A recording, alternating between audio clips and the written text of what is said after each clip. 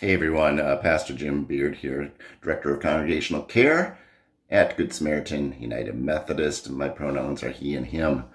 All this talk about, where your treasure is and how we maybe chase after so much that is about money.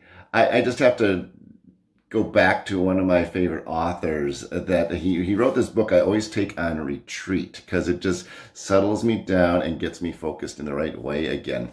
His name, there's the name of the book, is Sabbath. Yeah, Finding Rest, Renewal, and Delight in Our Busy Lives. Wayne Muller. Just a short little part from him that I just soak in. He says that the problem is not simply that we work too much. The problem is that we're working for the wrong reward. We are paid in the wrong currency. We reward the fruits of our labor and the sweat of our brow with money, goods, and services. We need to seek instead a more fertile, healing balance of payments. Some of our pay in money and some of our pay in time. What if we were to expand our definition of wealth to include those things that grow only in time?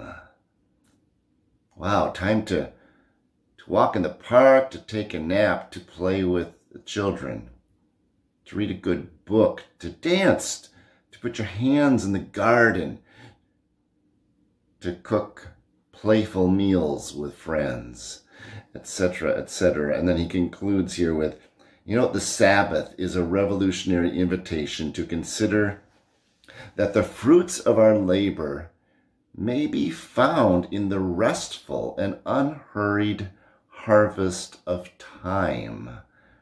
In time, we can taste the sweetness of peace, serenity, well-being, and delight. The truth must be told. With all the money in the world and no time, we have nothing at all. Let us pray.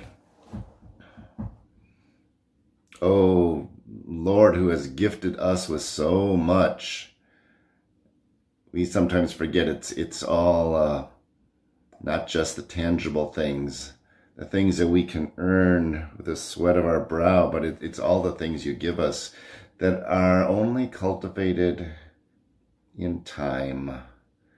The time you give, the time for us to love and be loved, to feel your spirit, the time that produces nothing but cares for the depths in our souls.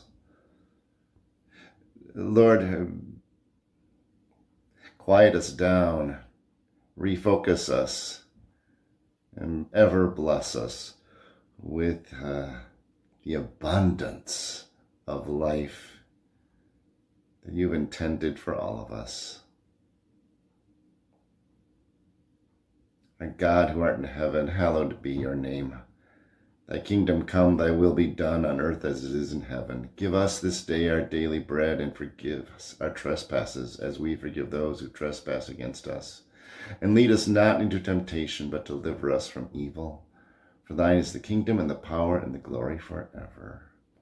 Amen. Blessings this week to you for rich times ahead.